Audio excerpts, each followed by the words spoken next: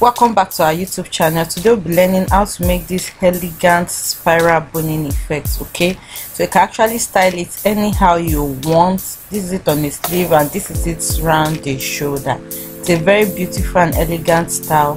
So kindly subscribe to our channel if you haven't, and click on the notification bell so that you get notified anytime we upload a new video. Welcome back to our YouTube channel. Today we'll be learning how to make a flounce with boning effect. Something like this, something spiral. Okay, so to do this I just need my fabric. I'm working with scuba fabric. You can use any fabric of your choice, doll face, scuba, Ankara fabric, whatever you wish to use, but I prefer to use scuba for this. And I just need my scuba and my regular boning. So I'm working with this regular boning. Is actually so okay. You can sew on it. You can see this line here that is not dotted. That's where I'm going to be sewing on. So this is a regular boning and it's very strong, and you can actually sew on it, but you can work with normal regular boning that you can sew on also. You just need to create a casing for that. But for this, because I'm going to be sewing it on the fabric directly, I don't need to put casing. So let's go straight to our drafting. There are several ways you can actually draft it. You can cut it in front of the flounce, or you can cut it like a flare. But I like to cut like a flare because I feel it just gives me more spiral effects on its own.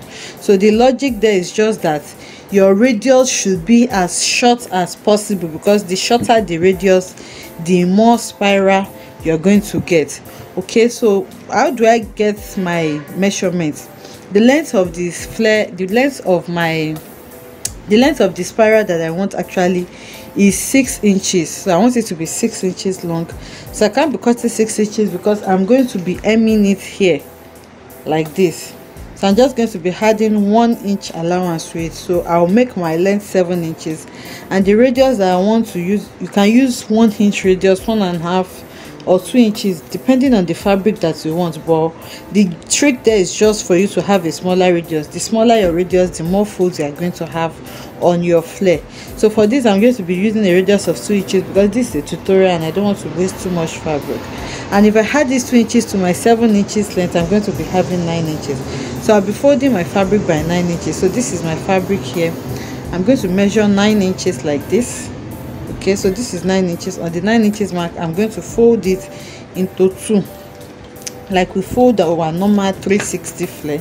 So once I fold this into 2 like this, I'm going to be folding it into 4 by 9 inches also. So I folded it into 4 like this for my flare. So what I just need to do is to measure my 9 inches. Remember the total length is 9 inches. I measure the 9 inches round like this. So once I have my 9 inches round, I'm just going to take my 2 inches radius. I decide to work with 2 inches because that is what I want. Like I said, you can use 1 inch, you can even use half, but it's going to have so many folds that I may not be able to control it. So I think 1.5 or 2 is okay. Okay, so I'm just going to cut this out now. So now I've cut this out now, and then I'm going to slash it open on one side because I'll be joining many flares together. So the thing is, I'm just going to measure around this so that you see what radius that will have. So you need to measure the space that you want to add your spiral to. Let's say you're adding it around the shoulder, you need to get the round shoulder measurement of the person you are working with.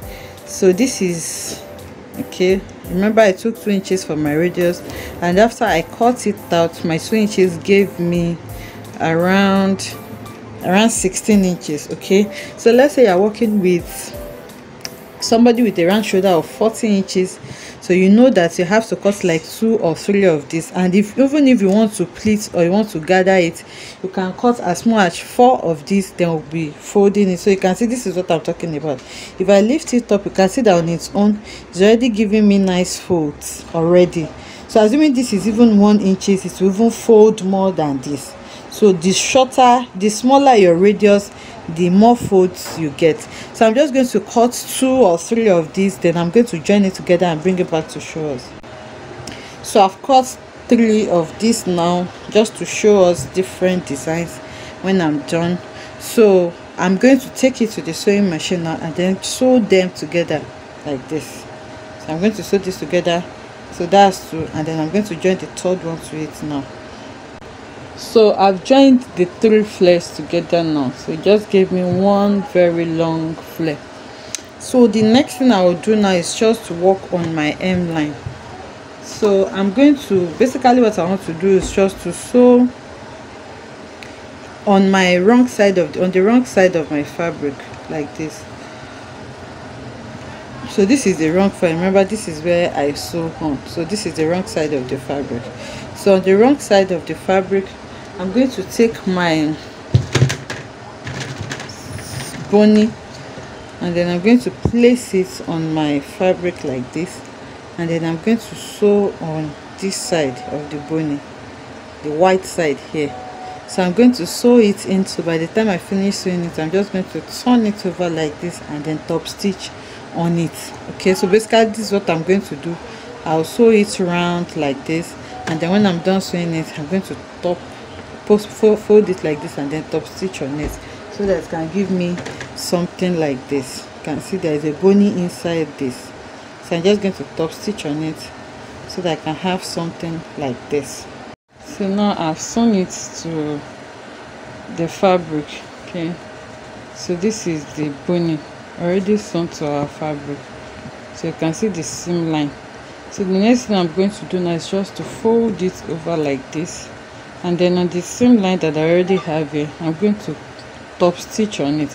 You can also sew the boning on it this side also if you want, but I'm not sewing it because it doesn't really matter. I just need to fold this over like this, and then the seam line that I already created is what I'm going to follow, and then I'm going to sew it around like that. So assuming you are not working with a regular boning that you can sew on, what you just need to do is just to fold your fabric like this and then sew, so that you have a casing where you can pass your boning into, because it's not all boning that I can sew on like this. So let's say you're working with a boning that I cannot sew on. I don't have a sample here. You just need to create casing for the boning. Maybe if it's an 1/2 inch boning, you measure it just a space that can enter, that the boning can enter into. So once you create your spacing, then you dip your boning inside it and then pass it all around. So now I've closed it. I just sew it like I said, following the seam line that I already have here. So I'm just going to trim off any excess that I may have, like something like this. I'll take my scissors and trim it to the minimum,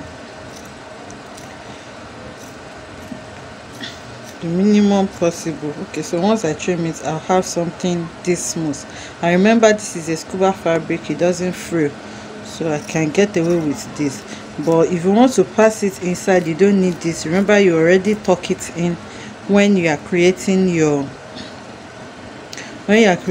casing for the boning.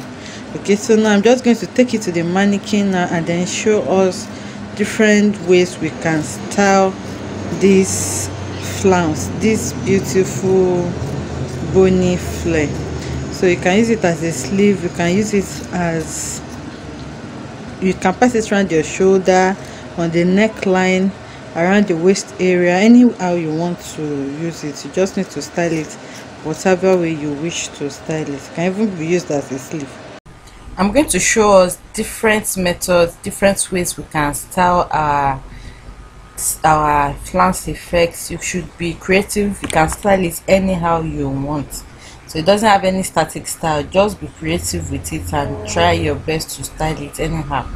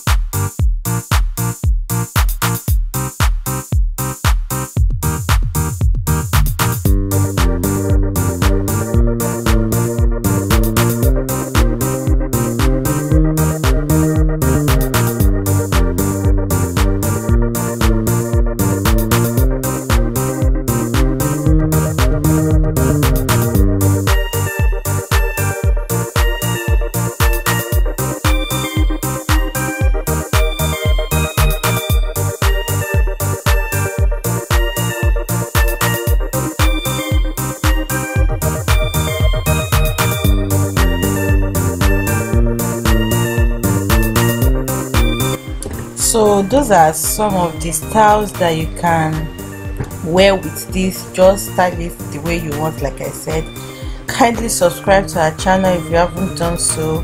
We appreciate your support so far. God bless you. See you in the next one. Bye.